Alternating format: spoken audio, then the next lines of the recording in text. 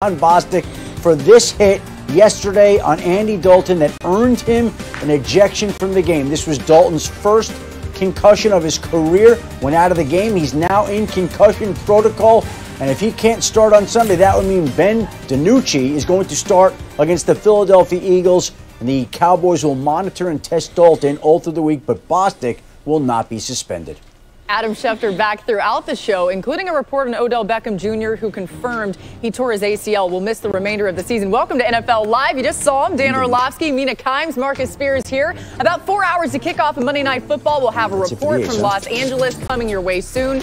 And let's get right to it, Dan. Let's go to a battle of unbeatens. The Steelers taking on the Titans. This one coming down to the wire. We pick it up in the fourth quarter. A little over a minute left here. The Titans are down 27-24. Ryan Tannehill connecting with A.J. Brown. It's a great route. It's perfect versus that coverage with the trailing corner underneath. Outstanding timing. Tannehill leads him to the sideline. Huge completion for this offense late in the game. Yeah, so now the Titans in field goal range. So all Stephen Gostkowski's got to do is attempt the 46 yards. Go straight. Get it. But just go straight. Don't fade. Oh, no. Wide right. He obviously not happy about that, Big Ben.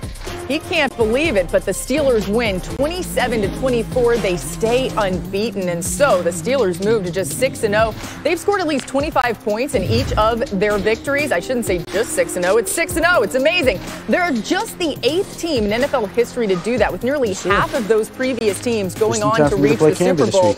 And their defense is making all the noise. But this offense, putting up points, also leads the league in average time of possession thus far. So, Dan, how has Ben Roethlisberger reworked his style since coming back from injury? Yeah, I mean, if you watch Big Ben for the first 15 years of his career, one of the things that you would say was like, he just held the ball too long. Like, he was always trying to make plays. And if you watch Big Ben this year, it's the complete opposite. It's ball out of his hand as quickly as possible. Now in third down, it's certainly he's still capable to make some of those plays. Like, hey, Ben, we got to have you go back in time for this third down situation. That happens. But other than that, it's like catch, throw, distributed football to Deontay Johnson or Eric Ebron or Juju Smith-Schuster. And so when you play against them, they're very difficult to match up against, because if you're playing defense against the Steelers, it's like, okay, do we have 5 really good players to match up against them? I mentioned Juju, Deontay Johnson, it's Eric Ebron, it's Chase Claypool, it's a tailback. Like, do you have enough people to match up against them? And now if you flip it and you got to play offensive football against them, right? Against that defense, it's like we're going to punch you in the face. And so you have to be an incredibly physical offense. We watched the most physical offense in the AFC yesterday. Tennessee, for the most part, get goose-egged against them. Like, that defense shut them down. That's why there's such a difficult matchup. You usually don't have enough people to play against defense against them, and you got to have the mentality to play offense against them. Dan, you know what strikes me about those Steelers wide receivers when you were listing them? How perfect they are for Ben Roethlisberger at this stage of his career, right? I think sometimes when we try to rank receivers, we forget how much it matters which quarterback they're playing with. For example, DK Metcalf, perfect with Russell Wilson. Tyreek Hill, perfect with Patrick Mahomes. And as you said, Ben Roethlisberger, he's not really throwing it deep. He's getting the ball out super quickly. 2.05 seconds per throw yesterday, by the way, which is bonkers. And his receivers are generating yards after the catch, third most in the NFL right now. And every week, it's a different guy, right? Like Chase Claypool has a huge week a few weeks ago. Yesterday, he's mostly a decoy. Deontay Johnson is this incredibly crisp route runner. He was huge in the first half. Juju Smith-Schuster becomes a safety valve in the second half. They're able to change it based on what kind of matchups they're getting, and that's what makes this offense so difficult to defend. Marcus, when we talk about that division, you've been on the Ravens all summer. Now, with you seeing what Pittsburgh is doing, are you still on the Ravens? Oh, I was teetering. I was almost there, but I'm not. I'm going to stay with Baltimore. Listen, Pittsburgh is doing a tremendous job. And look, undefeated team. Defensively, they are giving people nightmares. The only person I see in this league that can take advantage, and there are some plays to be had. Look, the Titans made a lot of those plays that were to be had against this Pittsburgh defense.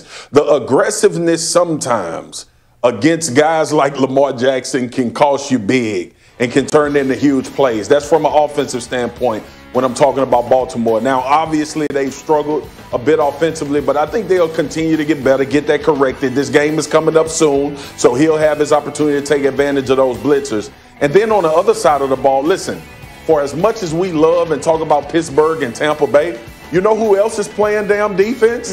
The Baltimore Ravens are, like they continuously do every single year. I think the Kansas City game made people kind of reevaluate if this team was for real or not, including myself. But when you think about how they play football, what Dan just talked about with Pittsburgh, smash mouth. They want to play a close in-line of scrimmage type game. The Pittsburgh Steelers are right for that, and Ben getting the ball out of his hand is great. But Marcus Peters is back there, Humphries is back there. This is an outstanding matchup. So I'm going to stay on the side of the Baltimore Ravens, even though I was close to going to Pittsburgh, Els. Our guy stands pat. And guys, the Steelers started 6-0 just one other time in franchise history. That was 1978, when, of course, they went on to win the Super Bowl 13 over the Cowboys. We're just getting started on NFL Live. OBJ gets hurt and Baker balls out. Stay tuned to find out why that may not be a coincidence. More on the Browns coming your way on NFL Live, and some good news to report here on the show. Washington head coach Ron Rivera has officially ended his last round of cancer treatment. Check out this moment as he left the hospital today.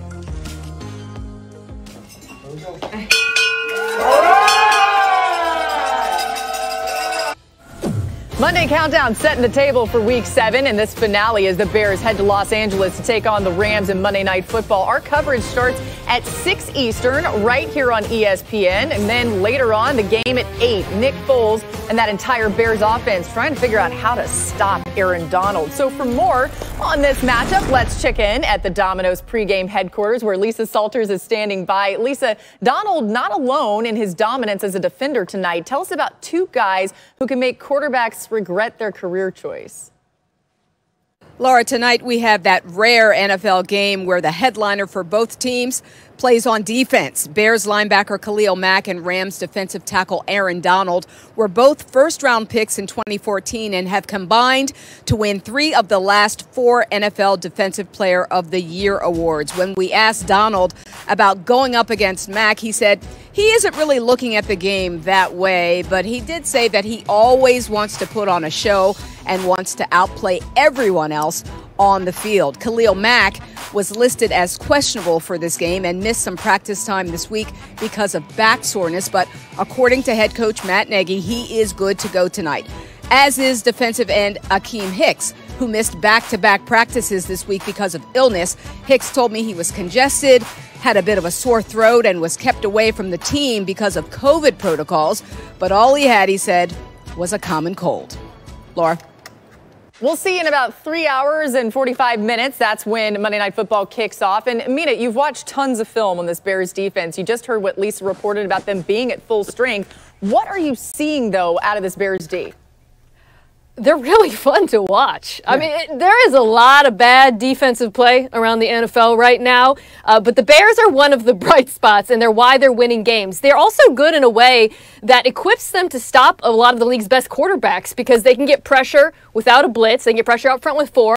Yes, you'll hear a lot about Khalil Mack, but Robert Quinn is doing work. A couple of Teddy Bridgewater's picks came off of stunts run with Quinn, and Bilal Nichols, who's also good. Of course, Akeem Hicks. Meanwhile, in the secondary, this is one of the more disciplined units in the NFL. They are so well coached, Laura. They play a variety of coverages. They don't make a lot of mental mistakes. They're phenomenal. However, they have a flaw.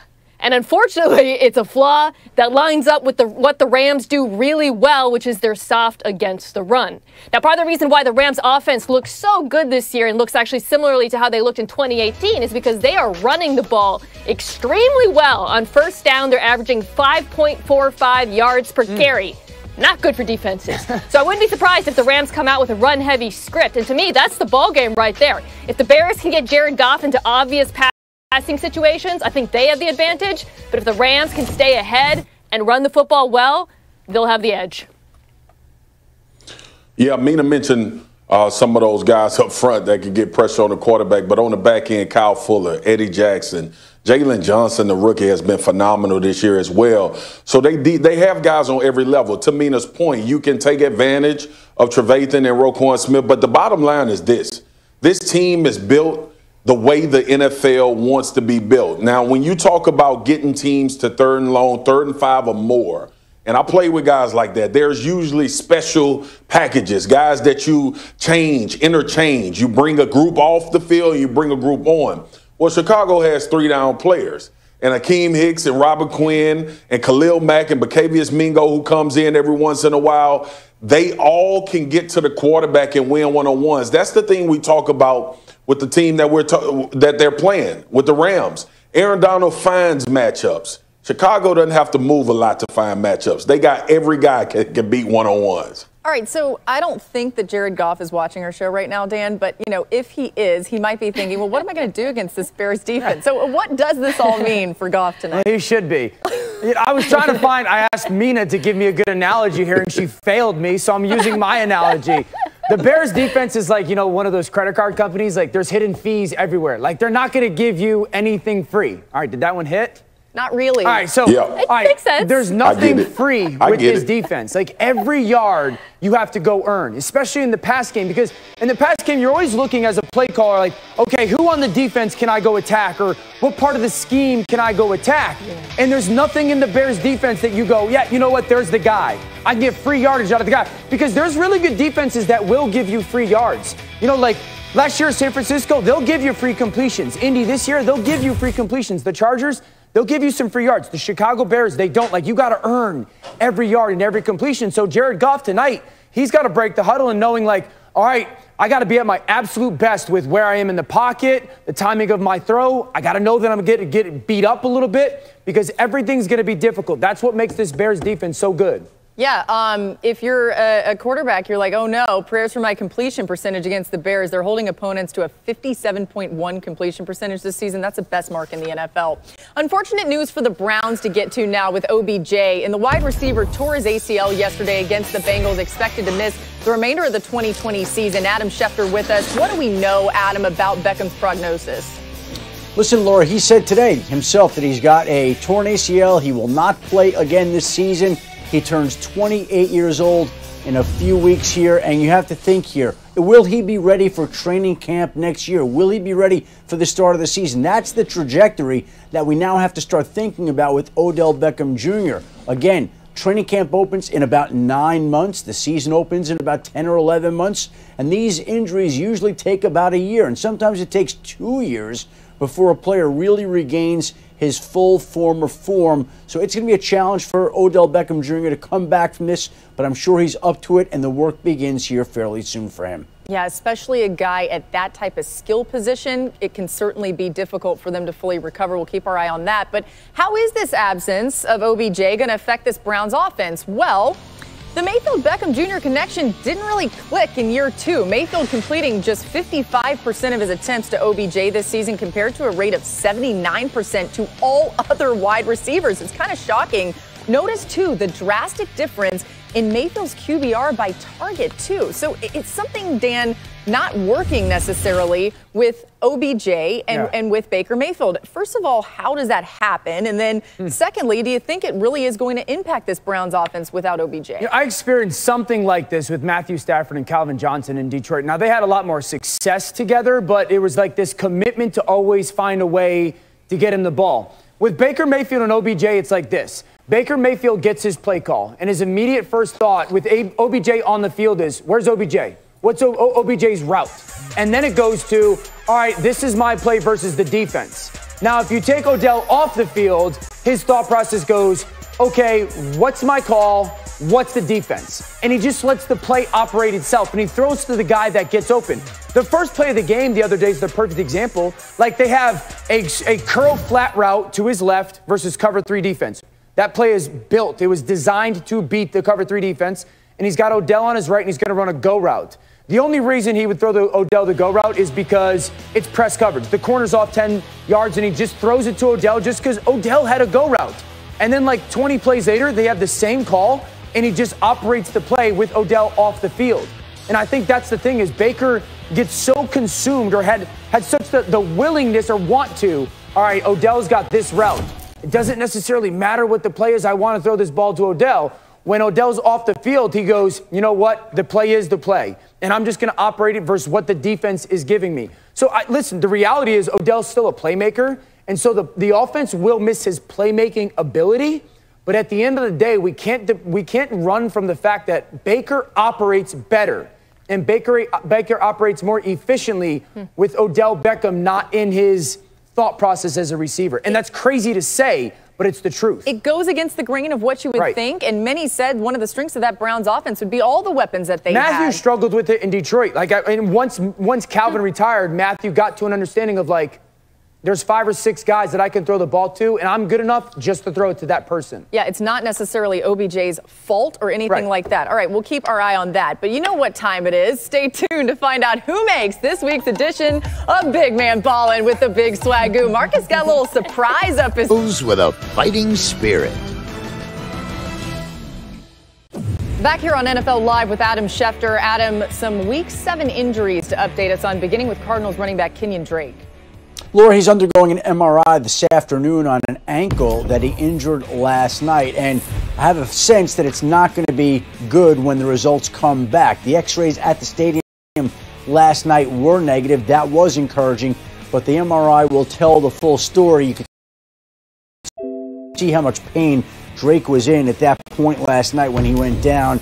Obviously a difficult injury to have to bounce back from. Chris Carson has what Pete Carroll is now describing as a mid-foot sprain. Not ideal for a big, physical running back the way that Chris Carson runs. If he can't play, then Carlos Hyde would step in and fill that role. And Jacksonville Jaguars running back Raquel Armstead is not expected to play again this season due to being hospitalized twice, suffering multiple complications from his bout with coronavirus. He's been on the COVID list twice, 2 different times, and while many players have bounced right off the reserve COVID-19 list, that has not been the case this season with Raquel Armstead. There may not be a player in football who's been more affected this season than this particular player. And a couple other Jaguar notes: they activated Aaron Lynch and placed D.D. Westbrook on injured reserve today. All right, we will see you, Adam Schefter, with the Monday Night Countdown crew. That coming your way on ESPN at 6 Eastern. Thanks for being with us here. Thank you. And the Cardinals showed the fighting spirit last night, trailing by as many as 10 in the second half. And Dan Orlovsky,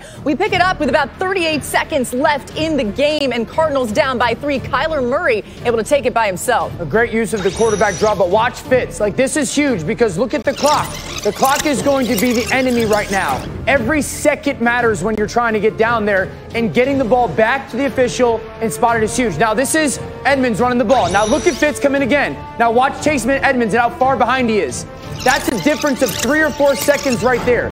Fitz's hustle gets the ball spiked at 2 seconds left. Without that game never comes down to this kick. Zane Gonzalez with a chance for redemption, and he gets just that after missing one before that from 44 yards out. We're headed to overtime. The Seahawks with the ball at 2nd and 10. Russell Wilson with an opportunity, but a pick by Isaiah Simmons, the Clemson product, able to get that one and just dropping straight back like he knew exactly what was coming. Dan is going to break down that exact moment and why it was so important a little bit later. So the Cardinals able to take the possession. A few plays later, Gonzalez with a chance to win it. He does just that, nails it from 48 yards out, and the Cardinals win 37-34 in overtime, handing Seattle their first loss of the season. I'm sorry, Mina. She looked very sad over there. We'll hear from you in a moment. But Dan, the unsung hero of the game was on the Cardinals sideline last night. How did their D coordinator Vance Joseph put his fingerprints in the outcome? Yeah, you used the phrase unsung hero, and it's perfect because the way that he fooled one of the best quarterbacks in the NFL, Russell Wilson, was so impressive. It's a 3-play sequence. I want everyone to see 7 people up at the line of scrimmage. Those DBs are off at about 10 yards each because that pressure is coming. Now, Seattle's got 7 guys protecting and still can't get home. Russell Wilson feels it, throws it away. Very next play, they're going to show you the same exact look. 7 guys up again. Now there's that cat and mouse game. The DBs are about 10 yards off again. Russell Wilson's thinking, all right, here comes that same pressure again. Got to get the ball out. Whack! Incompletion. Very next play, Vance Joseph goes, all right, here it comes. I'm going to show you the 7 guys up. Russell Wilson's going, all right, here comes that all-out pressure. I got to get this ball out of my hands super quickly. But what Vance Joseph does is goes, nope, I'm going to drop 4 guys out from the line of scrimmage and not blitz. Russell Wilson, catch throw. Oh, I did not have any idea that Isaiah Simmons was going to be the blowout dropper there, and that results into that interception. Vance Joseph was great. I'll show you something on 1st down. I'll show you something on 2nd down. 3rd down, I'm thinking, same thing's coming. It's worked 2 plays in a row, and Vance Joseph goes, I'm a step ahead, and he fooled the best playing quarterback, at least the hottest quarterback in the NFL right now. You're so right to single out that sequence, Dan, because the contrast between what you saw there from the Cardinals defense and then what you saw from the Seahawks defense on the final 2 drives that led to field goals really proved to be the difference in the game. I mean, Russell Wilson, he's probably not going to make those kinds of mental mistakes again, per se. But the stat you're hearing all day is that Seattle only pressured Kyler once on 48 dropbacks. We know that pass rush is basically non-existent. Some of that was intentional, by the way. They were trying to just keep him in front because they were so afraid of him taking off. But what bothered me so much watching Seattle on the final 2 drives was that you just saw nothing from them. They softened up. It was like they didn't acknowledge the fact that all Arizona needed was a field goal. They were letting him throw, short passes in front of them. They were keeping the ball in front of them. Meanwhile, on the other side of the football, you saw some creativity from an Arizona defensive line that's not more talented than Seattle. They just outcoached them, as you described. It came down to the creativity of the play calling, not the talent. Okay, y'all. Picture this, and this might be so far left field, but let me make the caveat first. This is why we talk about Khalil Mack, Aaron Donald, and guys like we do for these particular situations. And Seattle missed Jadeveon Clowney last night. And I'm going to tell you, because when you're in these 2-minute situations, we had a guy when I was in Dallas, DeMarcus Ware, go get the quarterback. Make him get off of his spot, change up the play, make the quarterback uncomfortable on every single throw. And when you don't have that guy, and we've talked about it. We talked about it with Jadeveon going into the Steelers game. He doesn't bring guys to the ground with the sack numbers. But the one thing Jadeveon does is pressures the quarterback from an individual standpoint. And Seattle did not have that guy last night for that particular situation. That was the first time that I thought about, okay, he asked for a tremendous amount of money, obviously, and they didn't want to pay him that. But when you look at those particular situations, that's exactly the guy you need, is to get guys off the spot. So that's the first thing that came to mind when Kyler was dealing it. Kyler might have evaded anyway and ran for some yards, but you have to have, hey, NFL teams, you have to have a player to get quarterbacks off the spot when they are trying to make a drive to either tie the game or win the football game. And Seattle had that in Jadeveon Clowney, and they didn't have it last night because he's in Tennessee now. Go real fast. They had that guy. He was just on the sidelines. It's Jamal Adams. He's been their best pass rusher up to this point. No, I know that's not sufficient. I know. I'm just saying, if Jamal Adams was in the football game, that's who they would have sent on one of those downs. On one of those downs. Okay, and look, I hope they trade for someone. I hope they do. I'm just saying. Jamal Adams out due to injury, so whenever he comes back, maybe they at least fill some of that void. Marcus, it's time to talk about some big men and how they were balling. It's time for Big Man Ballin'. What do you got for us today? Okay, people, listen. Sometimes there will be a situation in Big Man Ballin' where one play a big man makes all the other plays big men made all weekend void. And that play happened. Now you ask Marcus, how in the hell does a wide receiver get on Big Man Ballin'? Because he looked like he's 6'7", 300 pounds, and he runs a 4.2. That is DK Metcalf tracking down Buda Baker on that interception. I know you all saw it. My direct tweet was, ain't nobody tell me DK Metcalf was from Wakanda, where Black Panther was raised, because they were known for speed, known for size, and being able to do tremendous things. That's what we saw from DK Metcalf. Now, people, listen. There will be very few times a receiver makes big man balling. But anytime DK Metcalf does something special, he breaks the mold. He is a big man who balls a lot, but in this particular situation, he made every other big man play null and void for the weekend. DK Metcalf, you made big man balling, big dog. Over 22 miles per hour for DK Metcalf. Wow. Okay, but how about this? Another poor performance from Cam Newton has us asking some questions. Will the Pats need to meet a 12-1 record? I don't know if John Gruden's aware that Cam Newton has another nickname. Yep, and it's Damn Newton. Mina, how do we say Cam Newton's name on this show? Cam Damn Newton's gonna run the ball. Cam Damn Newton. First thing we said when we saw him was, damn, that's a quarterback? We talking about Cam Damn Newton. He run past your secondary at 260. You like, damn, he fast. Cam is Damn Newton. All right, so Cam's hot start had us calling him Cam Damn Newton, and then This happened. It was his second interception of the game against the 49ers. He obviously hadn't been the same since a hot start at the beginning of the season. He eventually was benched in the second half of yesterday's loss to the 49ers. And there was this point in the game, and it was after that second interception, where Marcus Spears and the group was texting, and Marcus said the dam just died. So I pointed out that at 5:28 p.m. Eastern on October 25th, the dam has died. Marcus, why did the dam die? Because I can't attribute damn to that. Damn is supposed to be used as a term of endearment. You guys know that. I use the word a lot. My mom doesn't even like that I use it, but I tell her I'm grown, even though she still says, I'll put these hands on you, boy. Listen, Cam, and the way he was balling, I put the damn on the name because he was supposed to keep that trend going.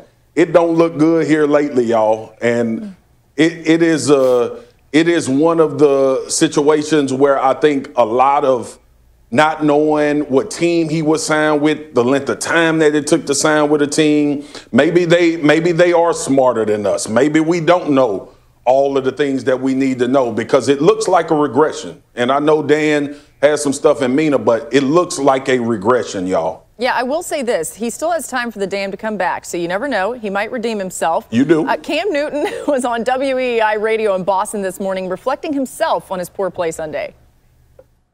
Nervous? No. Scared? Absolutely not. Thinking? Now that's something that I could, probably finger point. And I have to get better, and I'm adamant about it. The keys to win has always been protect the football.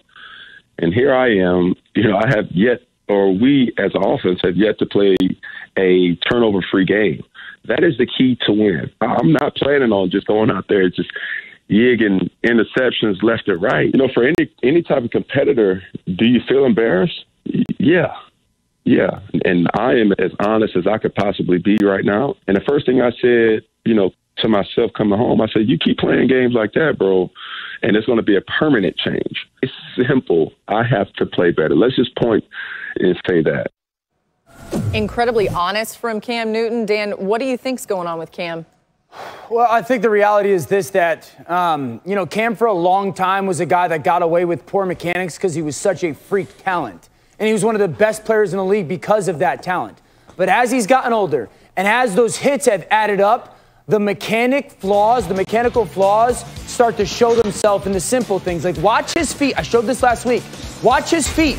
Look how parallel they are to the line of scrimmage. Like, his feet are parallel to the line of scrimmage. His chest is completely flung open, and you can start to see that you can see the one on his back if you're staring from the right. That should not be the case. When thrown to the left, you should have your feet a little bit staggered and driving that football as you spin almost. They spin around your lower half. And so he got away with that for a long time because, again, he was such a special talent. Now there's moments. I can point to the third quarter. He's got 2 straight throws in the third quarter. To his left, to Bird that are and one's to Jacoby Myers that are absolute ropes. And his feet are staggered. His feet look like this instead of like this. And his body is pointed. His left shoulder is pointed to where he's throwing. So it's there, but there's just an inconsistency. And he doesn't have the talent or the health anymore to have those mechanical flaws. He looks really slow, Dan, and not just slow in every respect, slow to release, pull the trigger, to open receivers, even when he hits them sometimes, to Myers, slow on his feet, slow delivery. And I don't like speculating about health, but there's some really strange things happening, especially when you consider how much better he looked the first 2 weeks of the season. Take a look at this. Over the last 3 weeks, Cam Newton has simply not thrown the ball to the right side of the field. I mean, he's 1 for 8. That's not a coincidence. And it took me back to 2019 in the first 2 games, back when he was in Carolina, and he was coming off that Liz Frank injury. Back then, he was also either not throwing to his right or inaccurate to his right. Now, I'm not saying those things are necessarily connected or suggesting that there's something wrong with his foot, but it's really unusual for a player to completely avoid one side of the field the way Cam Newton has over the last few weeks. I don't know why. I don't have an explanation, but he can't sustain it. Yeah, that chart is shocking there. Hey, guys, let's get some breaking news here, and we've got Adam Schefter for that. Adam, you told us we'd have an update on Kenyon Drake, and now you've got it. Yeah, Laura, we said he might miss some time, and it looks like he's going to miss a few weeks. That's what I was told. Expecting to miss a few weeks with a tear of the ligament in his ankle. The Cardinals are treating it like a high ankle sprain. I think this is actually good news considering, because when he walked off the field last night, he heard a pop in his ankle. And the pop was that there was concern that it could be a torn ligament. That's what it is, but it's not a season-ending injury. At least it's not viewed that way at this point in time. He is expecting to miss a few weeks, and that means that while he's sidelined, Chase Edmonds becomes the featured back in Arizona. He thrived in the role last night, but that is the news that just came in moments ago. Kenyon Drake expected to miss a few weeks. Yeah, a guy like Drake who's been so riddled with injuries so many times in his career, I'm glad it's not more serious than that. Thanks so much, Shefty, for that. We'll see you on Monday Night Countdown. And it's almost a rite of passage for a quarterback to be sacked by Aaron Donald, yet Nick Foles apparently never got the memo. Will he continue to evade the league's best pass rusher? Game picks are next.